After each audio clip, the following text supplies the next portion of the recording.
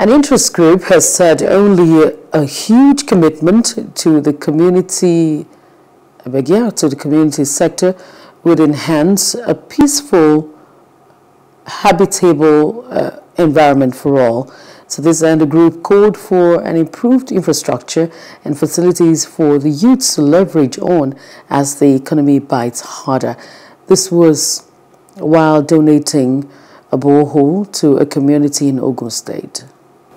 Our main focus is to get the youths out of the streets. We want to empower youths. We know that there are many who, due to financial constraints, they couldn't attend training, technical schools or your average mainstream education. So we come together with diverse, mainly Shagamites. People from Shagamu, we live abroad and in Shagamu and in Nigeria as a whole. We come together and we decide what can we do to help, alleviate this, to help support parents who cannot afford to train their children.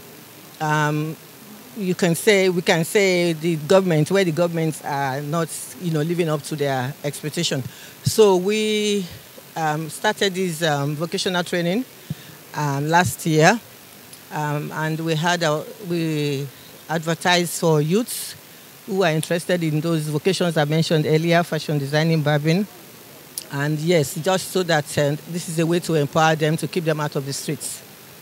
Just for them to do what they, love and enjoy doing. Apart from what we are doing here today, we are also doing a lot of things in the community. Your team have been to the borehole centers that we have drilled for the people, and in Panoda, people are already using the borehole, and then we are doing another one very close to the junction there. So we are encouraging other people to join. What we are doing here should be something government should be doing, and that is why come 2023, Nigerians should vote right for purposeful leadership that will help the people. My colleagues, I'm saying a very big thank you to SDF Forum International.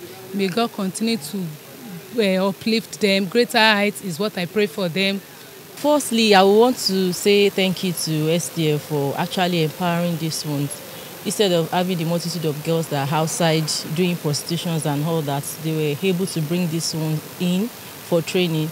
Actually, I would say we have to do reorientation. We have to bring people in to come and speak to them and talk to them and make them to understand that it's better to have something doing. Hello, hope you enjoyed the news. Please do subscribe to our YouTube channel and don't forget to hit the notification button so you get notified about fresh news updates.